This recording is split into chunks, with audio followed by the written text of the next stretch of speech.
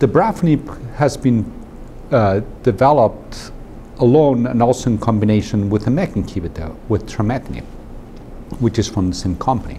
Trametinib by itself is active in the same population. There was a presentation at ASCO and a New England Journal of Medicine paper showing that a randomized trial with Trametinib improved progression-free survival and overall survival in patients with BRAF mutant metastatic melanoma.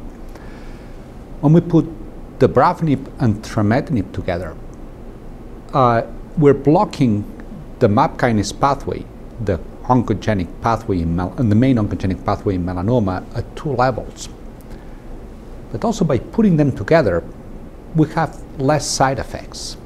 And that's because the BRAF inhibitors, both Bemrafenib and Dabrafenib, paradoxically activate the same pathway in normal cells. And by giving a MEK inhibitor, that paradoxical activation goes down. So it's a new scenario where we put 2 drugs together and they potentially can work better against the tumor and have less side effects. We'll learn more about this when they report further data with this combination, which will be at the ESMO meeting this year.